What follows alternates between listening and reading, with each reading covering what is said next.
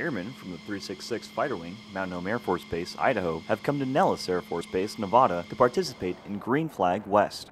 Green Flags focus on air-to-ground mission support and key communications between Air Force pilots and Army ground forces. 90 attack.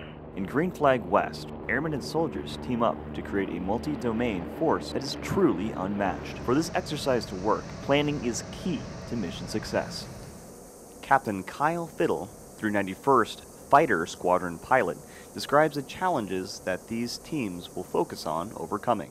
When we try and integrate with the Army, and especially in these large force type exercises, the biggest challenge is learning to effectively integrate the two forces and learning to speak the same language and effectively see what they need and give them what they need and help them realize what we can provide in those type of scenarios. Not only do JTACs work with Air Force pilots, Weapon Systems Officers, or WISOs, also hold a vital piece of this training exercise.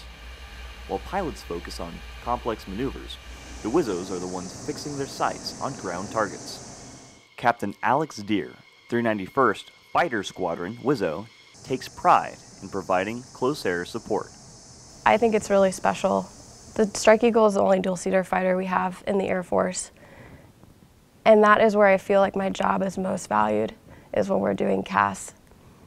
A lot of times it can be the pilot taking the lead, you know, when we're doing air-to-air, but air-to-ground is where I feel like I have a really strong impact, taking the lead, if you will, talking to the guys on the ground and making sure that their mission happens as well as our own. It takes pilots, WISOs, and JTACs working together during this exercise to prepare our service members for future contingency operations. Airman First Class Trevor Gordonier, Nellis Air Force Base, Nevada.